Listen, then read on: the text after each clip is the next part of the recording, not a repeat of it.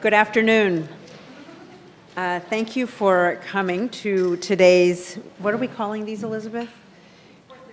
4:30 talk. We should have tea, really, if we were going to be really hospitable, but okay, we'll forgive it. So it's really a pleasure to be here to introduce today's speaker, who is Jared Bernstein. Jared is currently a senior fellow at the Center on Budget and Policy Priorities, which if you look on their website, you see that he is an expert in all things that are relevant in economics today. And I can tell you from personal experience that that is going to be true.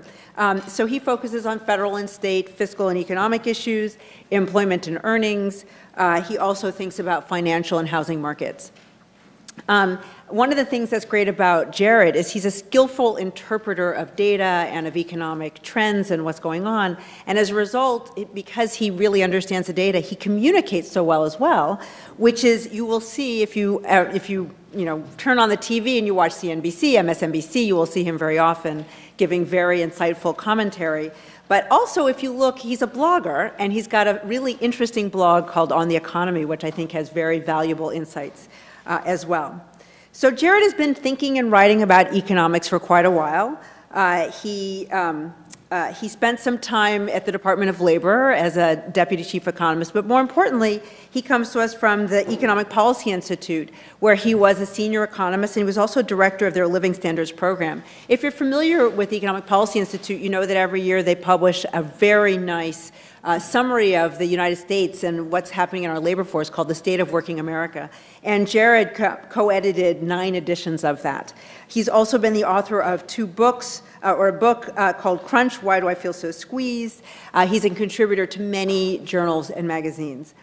Just on a personal note, I got to know Jared in the Obama White House, where he served as the chief economist and a policy advisor to Vice President Joe Biden. It was really a pleasure to work with Jared. He always came to meetings prepared.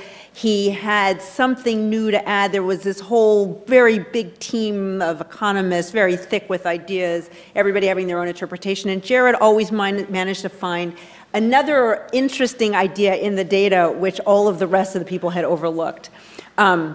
He cares deeply about the troubles that we're going through. He cares deeply about workers. And he was just a really valuable member of the economic team. So I know that today's talk will be really interesting as well, and I think it's a delight and a treat. And I will turn things over to Jared.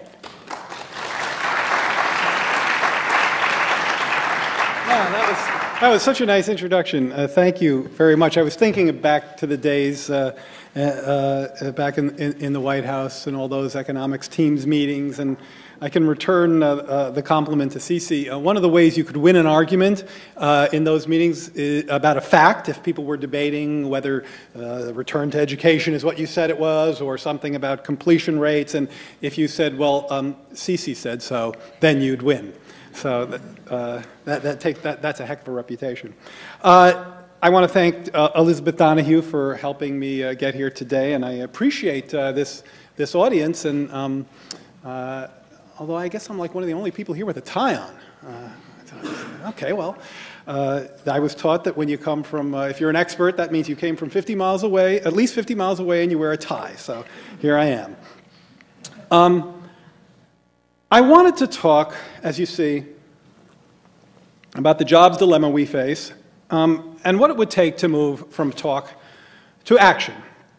Right now we're stuck in a pretty deep hole where there's a set of solutions and a set of problems, and it seems like a deep, deep chasm between them. I want to think about how we can bridge that chasm. It's not going to happen this week, but I think with the correct diagnosis and perhaps a good prescription, we can get closer to that. I want to speak for maybe 30 minutes or so, and then make sure we have ample time for questions and perhaps even answers. So let's begin with where we are, how do we get here, and how do we get out? Actually, let's begin and end with all of that. We've been stuck in this cycle. I call it a shampoo economic cycle, bubble, bust, repeat. For quite a while now. The last few business cycles ended with the implosion of a dot-com bubble, then a housing bubble. If you go back another cycle, you can kind of see another real estate bubble back there. Of course, as many have, I think, written and commented, I'm not going to spend a lot of time on this because I really want to get to the jobs problem. This kind of a recession is pretty tough to climb out of. Rogoff's work talks about the difficulty in dealing with, in moving from recession to recovery when important sectors are deleveraging, household sector, corporate sector, and all of that because of the debt overhang. But I'd actually argue that there's a particularly pernicious dynamic when it's a housing bubble. Cece will remember, I was one of the members of the housing team at the White House, and we had endless meetings trying to figure out the way out of that morass, and a morass that still persists. One of the problems you have when there's a housing bubble is financial institutions can engage in extend and pretend. That is, if you have a dot-com bubble, to some extent, equity, the price or the value of a stock can really go from, inflation bubble territory on Monday to cents on the dollar on Friday, just based on kind of an automatic mark-to-market that occurs when an equity bubble bursts. But in a debt bubble, it can be tougher, especially when it's housing, because banks can sit on these loans for months and months and years, extending and pretending, hoping that non-performing loans will come back to life. And in fact, in many cases, if they were actually to admit the quality of the balance sheet, that would mean that they were undercapitalized and they'd be in all kinds of trouble. So this type of a recession is especially tough to climb out of. And I think when you're thinking about prescription, it's useful to keep that in mind. But that shouldn't box us in. We should be in box 1, but we're stuck in box 3 or 4. This is a very simple 2-by-2 matrix. Life is much more complicated than this, especially at an august institution like Princeton, but just kind of breaking things down into their most simple places. If you just think of monetary policy and fiscal policy as being pro-growth or contractionary, what we really want to be in, of course, is box 1, where both pedal to the, where pressure on the accelerator is coming both from monetary and fiscal policy. Now, the Fed is in my view, trying to do what they can. Certainly, they could do more, no question about it. But I think, given some internal constraints that they're facing, I think they're at least trying to be on the growth side of the monetary policy matrix there. But of course, fiscal policy is moving quite quickly. In fact, it's already moved from growth to contraction. At this point, the diminished fiscal impulse, that is the fading of fiscal policy, is shaving growth off of GDP. I mean, probably about 0.5% now, according to some estimates, but it could be as much as 1% next year. Cece and I were just sitting there bemoaning the possibility that unemployment insurance extended benefits might not get extended. They run out at the end of next month. And that really is a bad thing for millions of people on extended benefits, but also for the macro economy. We're stuck in box 3, which there are lots of there is this kind of anti-Fed sentiment out there as well. And to Bernanke's credit, I think he's trying to ignore that. But I think you have to ask yourself why.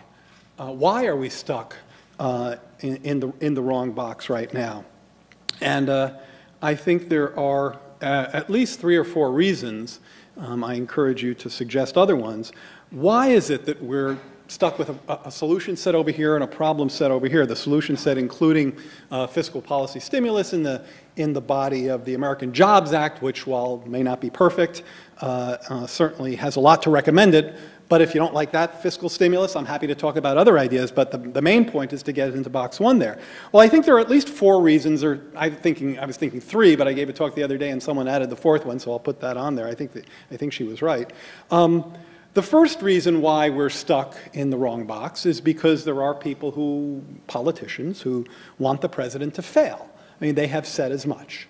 I'm an economist, not a political scientist. I'm not going to speak to that. I think it's despicable and just a terrible way to to do policy. But anyway, there are those who are simply want the president to fail. One. Then there are those who actually don't really believe that fiscal policy works. They saw the Recovery Act come onto the scene and unemployment went up. Ergo, it didn't work. Now, again, I'm separating out those who will just say it didn't work because it's in their political interest, so put those aside. You know, they're just willing to throw the economy under the bus for their own political gain. I have no truck with them.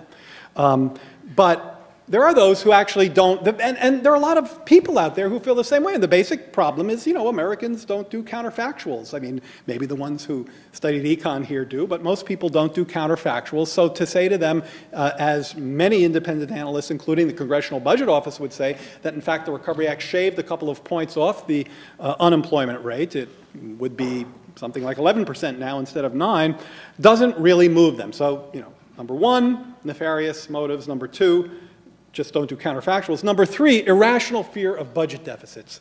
And ladies and gentlemen, I can't overemphasize this problem. There is a terribly irrational fear of budget deficits, a great misunderstanding of the impact of temporary stimulus on budget deficits. We've got, I think, a pretty good graph on this at the Center on Budget and Policy Priorities, where I apply my trade. And the punchline here, well, here, let me just show you what we're talking about. If I point here. If you look at this bubble, these are the factors that are contributing to the budget deficit between now and about 10 years out. And if you look at the little black line bumping along the bottom, that's the deficit without all of these factors against the CBO baseline. And if you look at the Recovery Act, an $800 billion recovery, it gets into the system, it contributes a bunch to the budget deficit, but then it gets out. Temporary spending, even large amounts of temporary spending, simply don't have any recognizable effect on the medium or long-term budget deficit. By next year, the Recovery Act is going to be responsible for less than 0.5% of the deficit to GDP ratio, and absolutely nothing, will contribute absolutely nothing to the growth of the debt. Now, we'll increase the level a little bit, nothing to the growth of the debt. If stimulus packages that get in and out are not the problem are the things that keep on giving, like the Bush tax cuts. And, you know, in order to achieve a stable debt to GDP ratio, you need to achieve primary balance. I can talk more about the arithmetic of this when we get to the end of the talk if you want. But the basic punchline is if the Bush tax cuts were to sunset, we would be most of the way there towards a sustainable budget path. The Recovery Act has nothing to do with it. And this the fact that people fail to understand and cite the budget deficit as a reason not to do temporary stimulus is a complete economic non sequitur and a very damaging and misleading view. I think the fourth reason that I might give is the filibuster. I noticed the other day that the infrastructure ideas from the American Jobs Act went up for a vote in the Senate, and 51 senators voted for it. So it won a majority, but of course it did not win a filibuster-proof majority. So the advent of filibusters is also a reason why we can't get our problems and solutions matched. Now, that's not all that convincing because, and I think Cece was pointing this out earlier, that's not all that convincing because if you get out of the Senate, you're stuck in the House. And, you know, I was sort of elated. I mean, I think nothing gets out of the Senate these days. So the fact that you know, if you had a majority in the Senate, you would have had the infrastructure bill out of the Senate anyway. That's just half the battle. Basically, we're stuck in dysfunctional politics. So that's number 4, 5, and 6. Still, so what do we do in the short term? I mean, this is supposed to be a talk about jobs. I'm not just going to be here bemoaning everything that's wrong for the next 20 minutes, or Elizabeth would be very unhappy with me. Well, the president actually has the right idea. He's out there trying to figure out what we can do in terms of job creation with ideas that don't invoke Congress. But the fact is that without the purse strings, it's really hard to move the needle on unemployment. I mean, there's some things you can do, and I'm for them. I particularly think some of the ideas in the housing market are worth doing.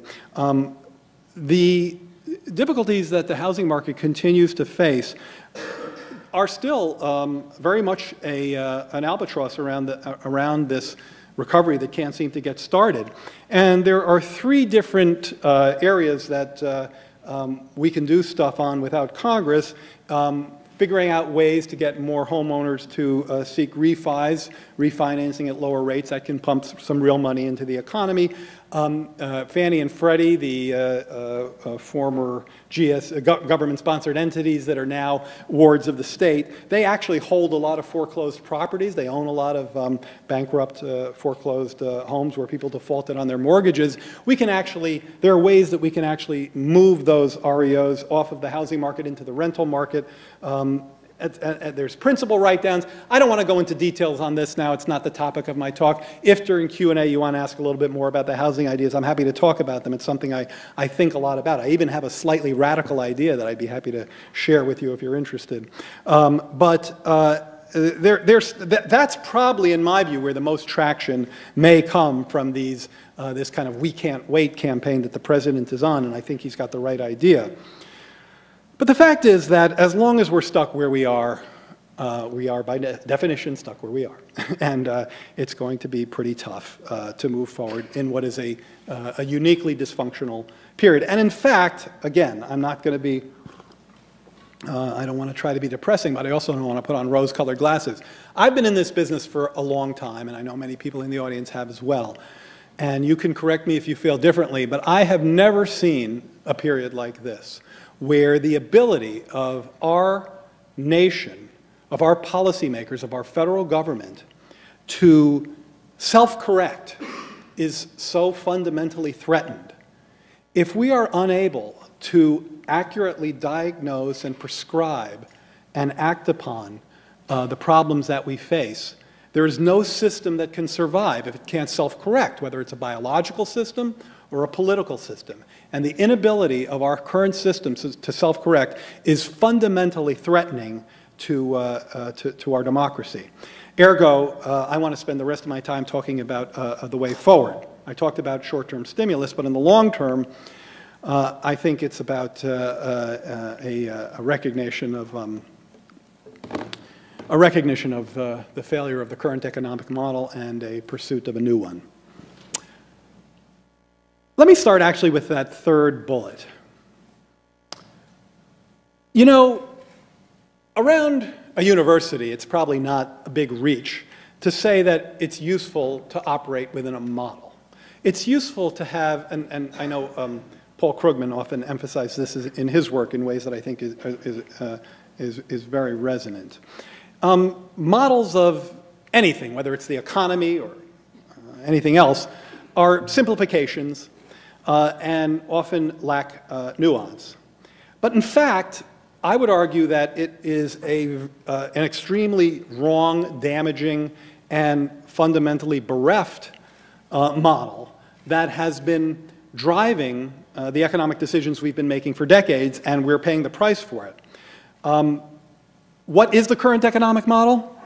Right now, I think there's a real pragmatism trying to break out, but it hasn't really gotten very far. The current economic model, I would argue, is the four little points under that first bullet. The rational expectations model. This was kind of the model that kind of defeated Keynesianism back in the latter 70s when high unemployment and high inflation showed up on the same stage. Those villains weren't supposed to co-occupy the stage in a Keynesian model, and that coincided with the birth of rational expectations thinking in universities across the country. And here, the idea was the less government, the better, because the only thing the government's going to do is screw up the market functions that will always make the best and most efficient choices. Markets will police themselves, they'll self-correct, and again, the less government, the better. That also coincided with the supply-side trickle-down model that was extremely beneficial to those who wanted to see their taxes cut, and to those in the lobbying community who clearly benefit from regressive changes in taxation. The idea was very felicitous to them that you could have less government that self-corrects, and government that needs a lot less revenue because you don't need to regulate. The safety net has the opposite effect that you want. It disincentivizes people to work. So really this fits the rational expectations married to supply-side trickle-down, I would argue was the dominant model of the economy for the last few decades. Now, you know, you might raise your hand and say, well, wait a second, George Bush passed a Keynesian stimulus. Well, we used to say that the definition of a Keynesian is a Republican in a recession. The Keynesian downturn was widely accepted. In fact, I'd argue it's less widely accepted now than it was even back to Nixon. But you know, when you hit the downturn, then you sort of had to get serious and actually get worried and maybe try some Keynesian stuff. But arguably, you know, that was just kind of the exceptional period. Generally, you wanted to be subscribing to rational expectations with fiscal policy that was supply side. Cross your fingers and, you know, hope it all trickled down. Well, it turns out that if you a little disorganized on where I was on my slides here. Turns out that if you cut people's if you cut the taxes of the highest wage people, you don't really stimulate a lot more economic growth, but you sure do enrich the folks at the top of the income scale. And this is a well-known graph by now, but it just came out from the Congressional Budget Office a few weeks ago, and it just shows the growth in after-tax income over these few decades from the 79 to 2007, and you can see the pattern there. It's very clearly one of greater inequality. Well, you know, there's this interesting argument now that the inequality deniers like to say two things. One, they like to say, oh, there's something wrong with all your measures, and then we come out and we have like 15 different ways of showing it, and then they say, okay, we get it. It's not that maybe inequality has increased, but in fact, there's enough mobility in the economy to offset the inequality. You know, that's just also a bogus argument. This is some new data. It's a little complicated, but I'm going to take you through it very quickly.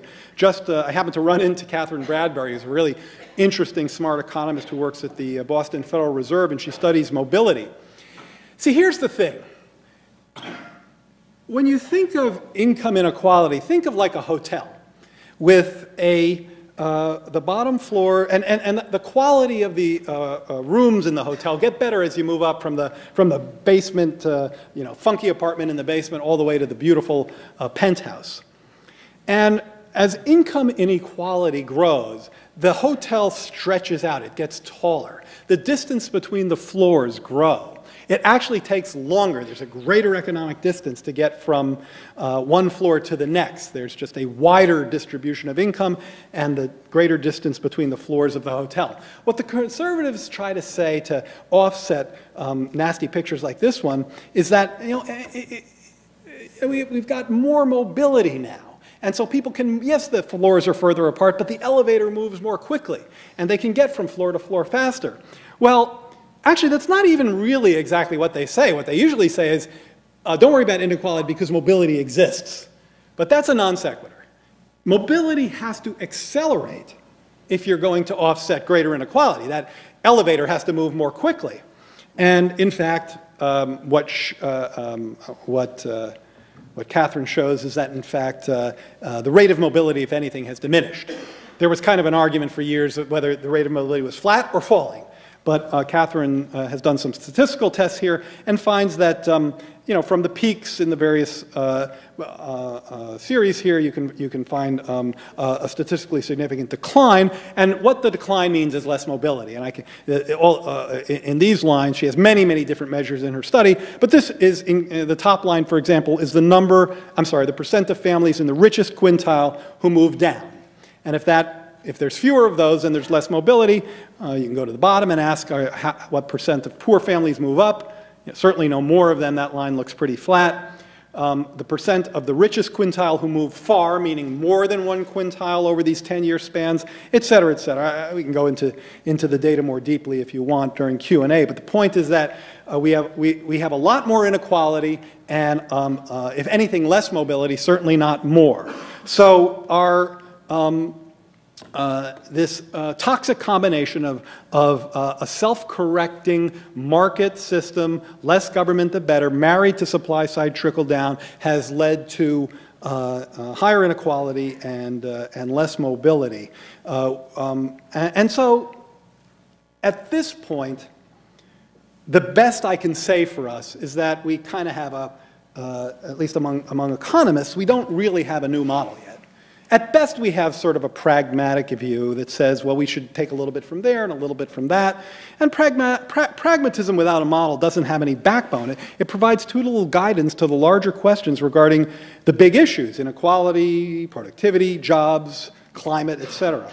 So I'm going to offer a new model, and here's why. It's not just that we have a jobs problem because we lost millions of jobs in the Great Recession. This graph simply, you can do this with 30 seconds and a decent internet connection. This is not econometrics. But I think it's a profound set of bars. I'm not the first person to discover this by any stretch of the imagination. But wrap your head around this. This just measures employment growth peak to peak over business cycles going back to the 1950s. And you try to go peak to peak so you extract the impact of recession. And every single decade, this is not necessarily a political observation. It's Republicans and Democrats.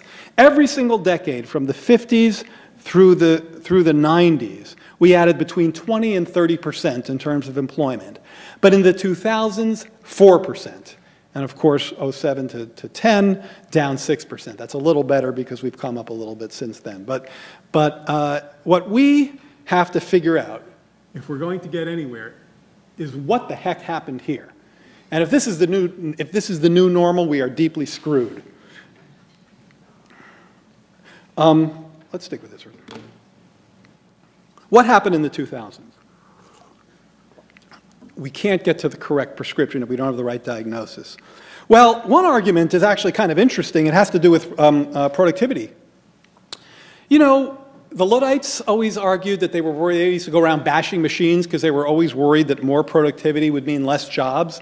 I used to work a lot with labor movements, and there were people in labor who really didn't want to hear about productivity growth.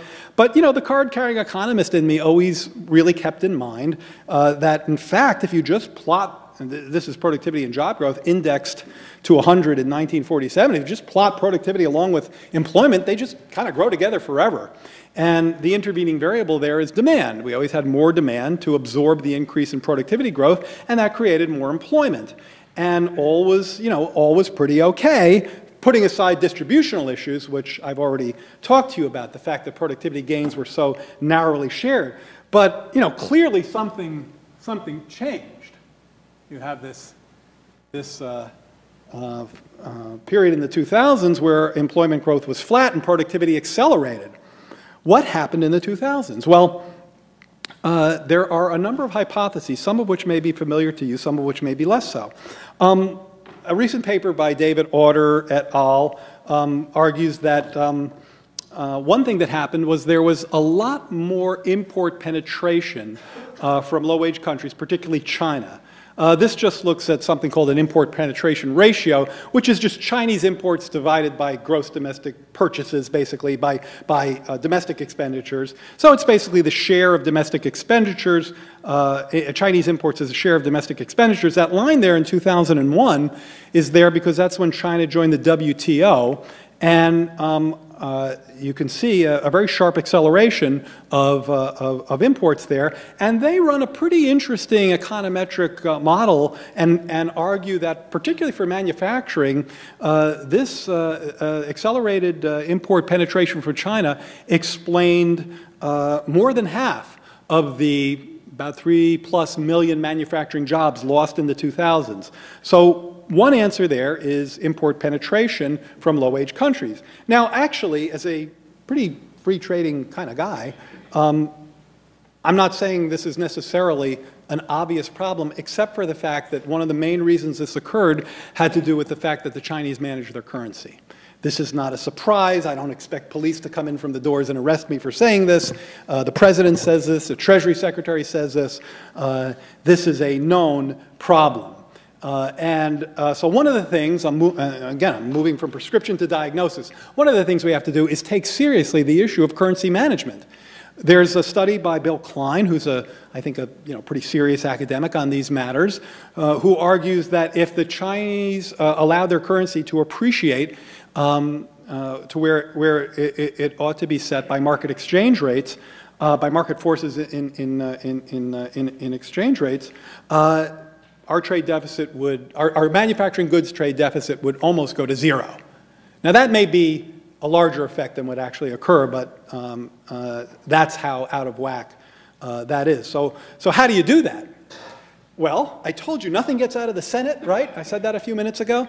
Well, just the other day, the Senate passed filibuster proof, 60 votes. The Senate passed a China currency bill, a bill that would actually give the administration the authority to impose countervailing duties on goods that were subsidized through a currency management mechanism. This is a good bill. It's not perfect, but this is a really good bill. And the House, it's languishing in the House. It's just the point that Cece made earlier, which is, yeah, you think you're out of the Senate, you're home free these days, you're not. But that's a solution. So that's one explanation for the lousy 2000s. I'm not saying I've got all of them, but I've got a list here, and I think I tried to think pretty carefully about that. There is a very interesting argument that says labor-saving technology has accelerated. Labor-saving technology has accelerated. That it's not just that we have this ongoing race between technology and employment, but that there's a new book by McAfee, and I'm not sure how you pronounce the guy's name, from MIT. He's got like mostly consonants in his last name. Eric, do you know who I'm talking about? Bredj-Nolson or something. Anyway, I apologize. He's a really great guy. And he and Andrew McAfee, whose name I can easily pronounce, wrote a book called Race Against the Machine, which I commend to you. And it's a very interesting look at this question of whether labor-saving technology accelerated as part of the explanation. But here's a biggie. Here's a biggie. And that last one, I'm not. I think import penetration is something we could do something about on the exchange rate side. Labor-saving technology acceleration, I should train more kids in engineering and mechanical engineering and the like. But that's going to happen. Here's a biggie. This is my theory, okay, my hypothesis. So I don't have a slide to show you that this is true, but I think I'm right.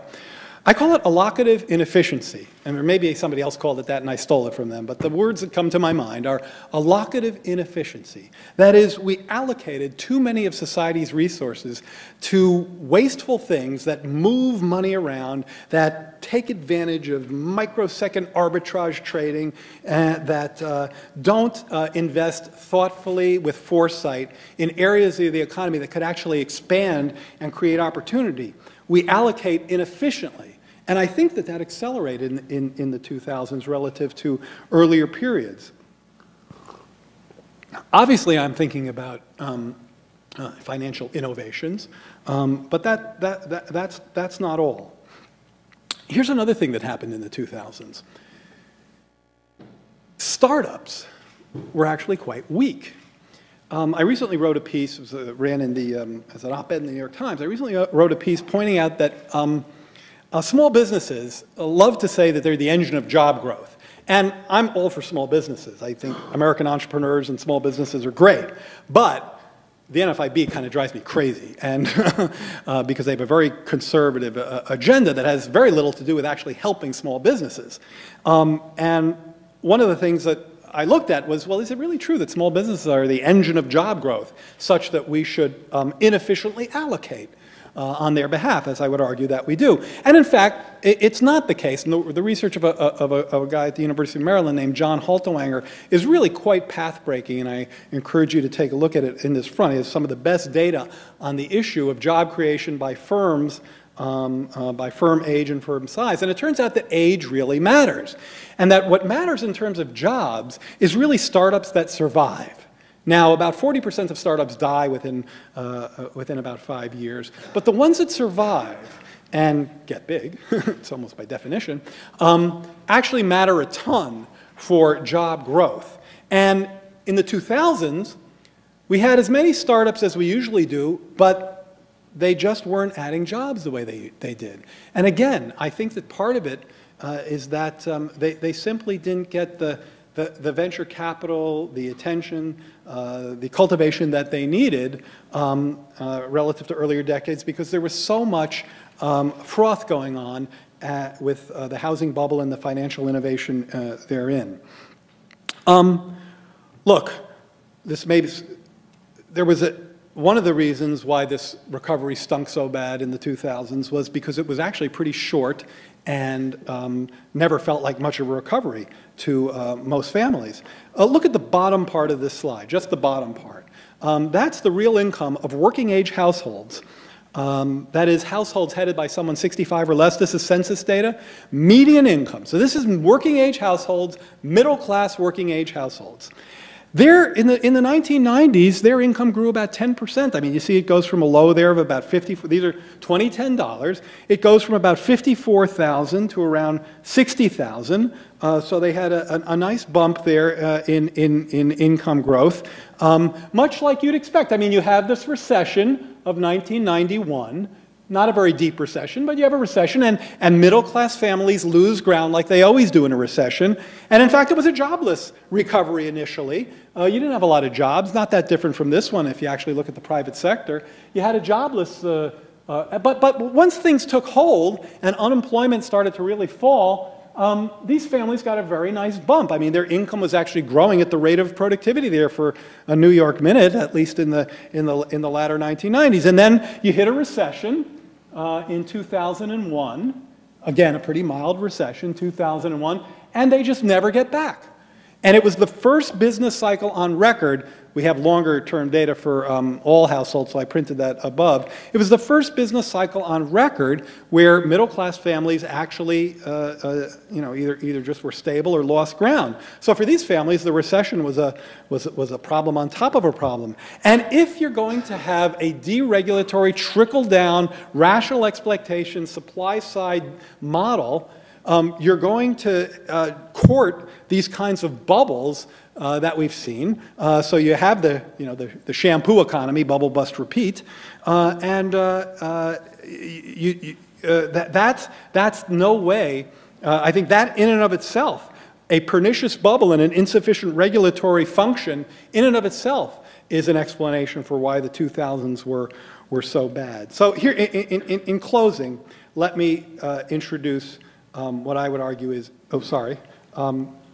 let me introduce what I think of as of the model that I want to leave you with. This is the way I believe we need to move forward. In the short term, I've told you we need fiscal stimulus. I don't think we're going to get it, not much. I can talk about what I think we will get. Interesting. Let me just say one thing, just because I think it's interesting. The payroll tax holiday will probably get renewed, so that's good. But that's not new fiscal impulse. That's just keeping your foot where it is on the accelerator. It's not putting it down any further. So that's going to be of some use. Now, myself and some of my colleagues worked on an idea that we called FAST. It's an infrastructure plan, Fix America's Schools Today. This is just a really simple idea of taking the problem that, especially in a tight budget environment out there at the states and localities, remember, they have to balance their budgets. So it's very tight. It's a very tight world out there for schools, for public schools. And they've just let their repair and their modernization backlog grow and grow and grow. The repair backlog is really in bad shape if you look at the public schools. Even in my town, I live in Alexandria, Virginia. We're a very wealthy town. I could take you into schools there, and you'd walk in and you'd say, I wouldn't want my kid to go to this school. And that's in some of the you can imagine what some of the schools look like in very rough districts. So there's a lot of repair work to do, and there's a lot of unemployed people who do precisely that kind of work. Insulation, windows, roofing, even greening up some of these places, solar panels. So there's a lot you could do. And so we had this infrastructure idea, fix America's schools today, fast, to marry that problem with the solution. And the president put it in his jobs plan, and I thought that was great. $30 billion for school repair and modernization. Well, the Republicans said, no thanks, we don't want to do that.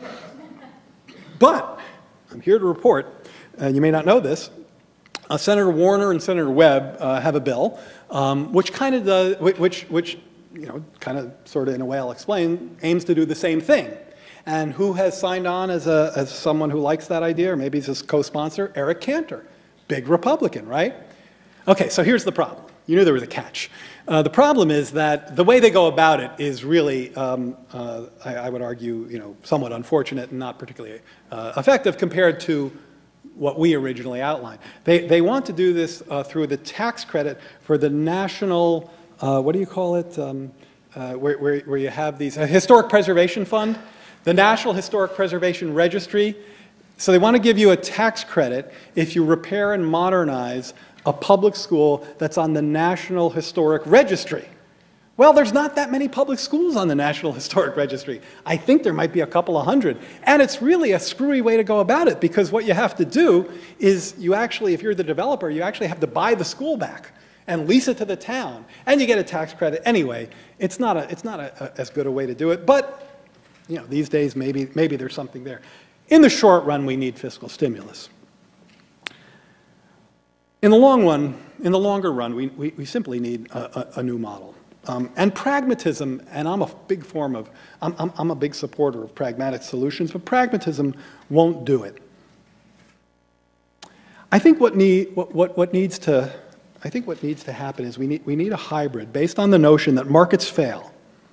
And they don't always fail. And Hayek was right when he talked about price signals and the coordination therein, and market mechanisms making the best choices. I'm completely signing off to all of the above. But markets fail, and they fail a lot more than most people like to recognize. And the complexity and the interconnectedness actually amplifies not only failure, but what economists call tail risk. That is the idea that a failure, because of the interconnectedness, that a market failure that might have been contained in earlier days now is a contagion across the globe, and you can see this happening all over the place.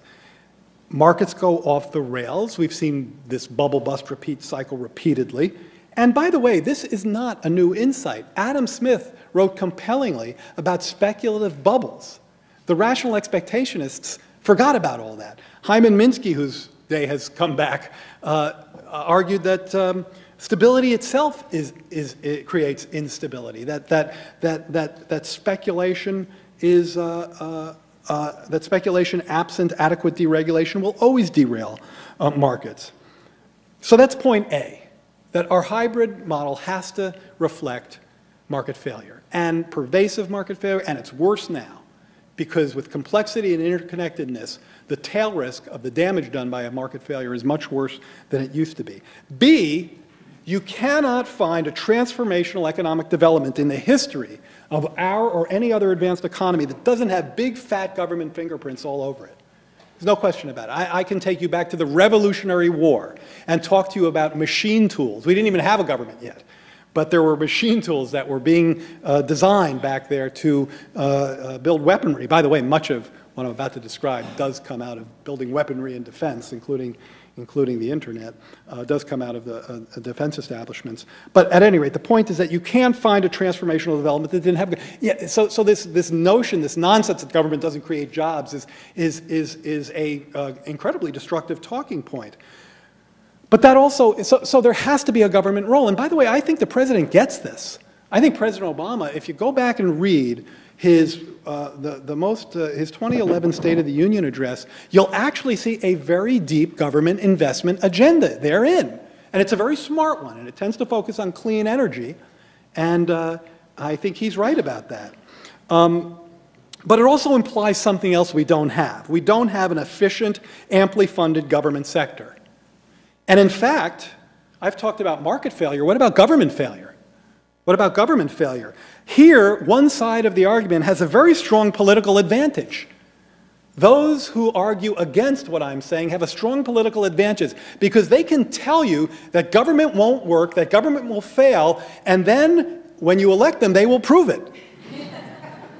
And they've done so time and again. It's a self-fulfilling prophecy. It is very easy to prove to people that government doesn't work, especially if you're running government. You just screw it up. And they're doing it night and day now. I mean, just look at the debt ceiling debacle. Now, I am an optimist. I'm kind of with Churchill on this notion that the Americans will ultimately choose the right option after going through all the rest. But you can't be passive about this. What can we do to get back on track to ensure this Churchillian prediction? Because I started from a place of if we don't do something different, we may not get back on the right track. And I think Churchill was right, and I think we will, but I'm worried. So there's two parts to this. There's two parts to getting back on track, to try to get to this model that I'm describing, where we acknowledge market failure, we regulate for market failure. You know, just because somebody had a great description of this the other day. They said, you know, this Rogoff, Reinhardt stuff about how a debt leveraging, a recovery that's beset by over-leveraging and by deleveraging and indebtedness is going to take forever. It doesn't have to. And Dean Baker's been good on this point. It doesn't have to. We do have the policy measures. It's sort of like saying if you're driving through, this was an analogy, I think it was Matt Iglesias who said this, you know, if you're driving through a really foggy, dangerous place, it doesn't mean you have to have a car accident. You can turn your lights on and you can drive more carefully. We actually have policy solutions that are available to us, but we're not availing ourselves of them. So for that to change, and it isn't going to change this week, but it does mean that the next year is incredibly important, as is the next election. The next year is incredibly important. I mean, maybe every election feels like the most important one. This one feels really important to me. And two things have to change. One, we have to get back to a place where facts matter. I'm sorry, but I live in the world of facts. You're at a university. I suspect you do as well. I was going to say something nasty about people from the English department, but I'm not. You're here. Facts matter to you. They matter to me. They don't matter to a lot of people out there. I was doing a debate. Cece said I have part of my job is going on television debating people for better or worse. And I was debating Herman Cain's, the guy who set up Herman Cain's 999 plan, this accountant from Cleveland who created this plan. And I said to him, on on cable television. I said to him, you know, your plan is going to raise taxes on the middle class, because it was obvious to me that that would be the case. And this was before the Tax Policy Center had their numbers. And, you know, I explained to him why that had to be the case arithmetically. And he's like, no, it won't. And, of course, the moderator was like, well, okay, two opposing views. So facts have to matter again, my friends. And, you know, I have a piece out in today's Atlantic. If you want to look at Atlantic.com, I wrote a piece today on how I think we can maybe start to head back down that path. I can say more about that. But more profoundly, I actually think that at the end of the day, we have to move from a yo-yo economy to a WIT economy. What do these silly little acronyms mean? Well, yo-yo means you're on your own. WIT means we're in this together. So here I've talked to you about productivity, about import penetration, about inequality, about mobility, and I'm ending on this very mushy note of you're either on your own or we're in this together. Well, I actually don't think it's mushy. I actually think that there is no way for our economy, our society, our communities, our families to survive in a complex world with 7 billion people in it, if we try to subscribe to this yo-yo, you're on your own economy. If we, you know, I hear it when Herman Cain, I know Herman Cain is, you know, the flavor of the moment, I get that, but I hear it when he says in the debates, you know, if you're unemployed, that's your fault. And if you show up at the emergency room and you're sick and you should, you know, then maybe you should die, and everybody claps. I know that's just maybe Tea Party craziness or whatever, but there's a germ of something in there that's infecting America. And until we recognize that at the end of the day, we really are all in this together, we're going to be stuck where we are. If we can, as a nation, accept that reality, then we're going to be okay. Thank you very much.